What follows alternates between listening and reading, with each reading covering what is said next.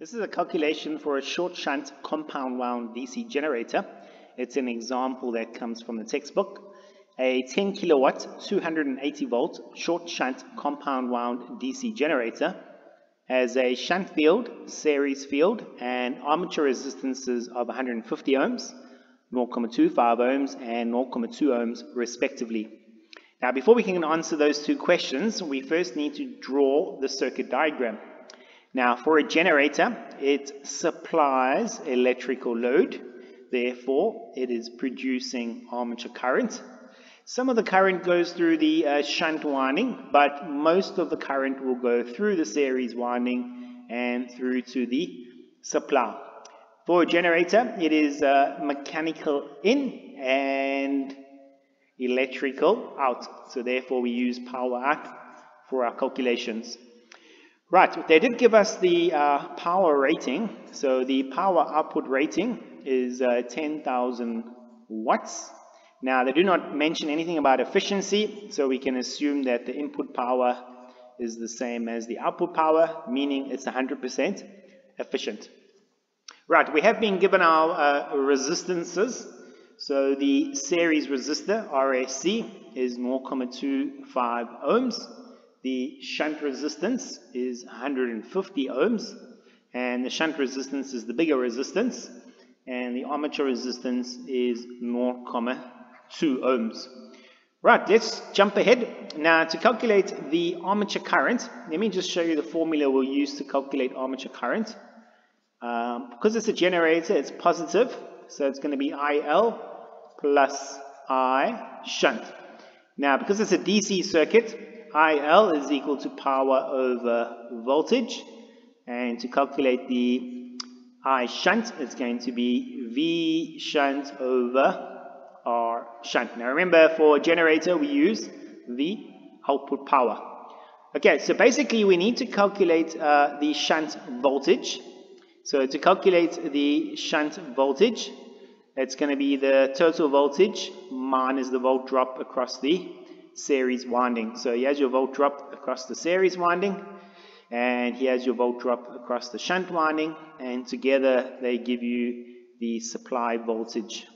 Okay, so basically to calculate VSC, let's just write down the supply voltage. It's 280 minus VSC. To calculate VSC, it's ISE times RSE, and I think it's important to point out our current.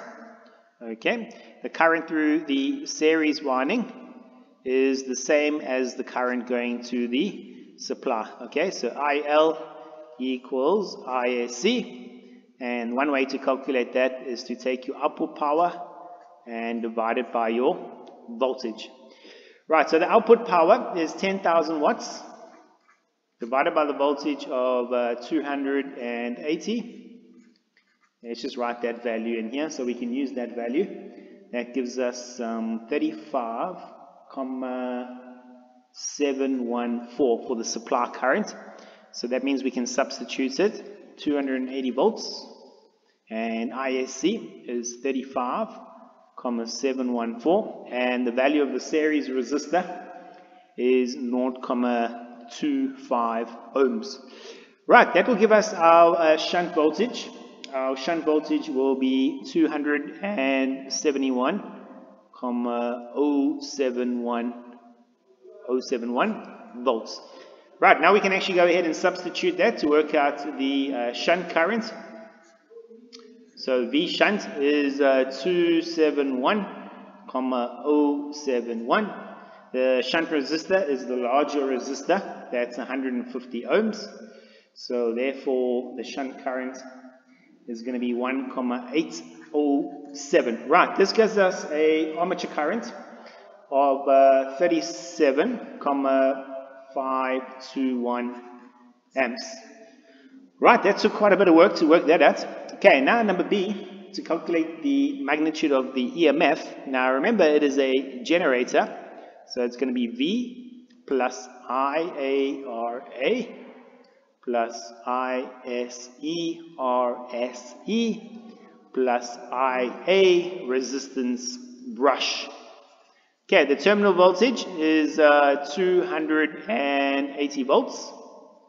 And to calculate the volt drop across the armature, we're going to say take the armature current of 37,521 multiplied by the armature resistance of 0,2.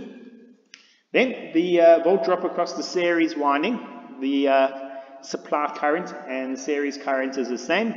It is 35,714 multiplied by the series resistor, which is 0,25. And then what we notice is that they do not mention anything about the volt drop across the brushes, so I'm going to say that is equal to 0. So the total EMF we get here is 296,433 volts. Okay, thanks guys for watching this video.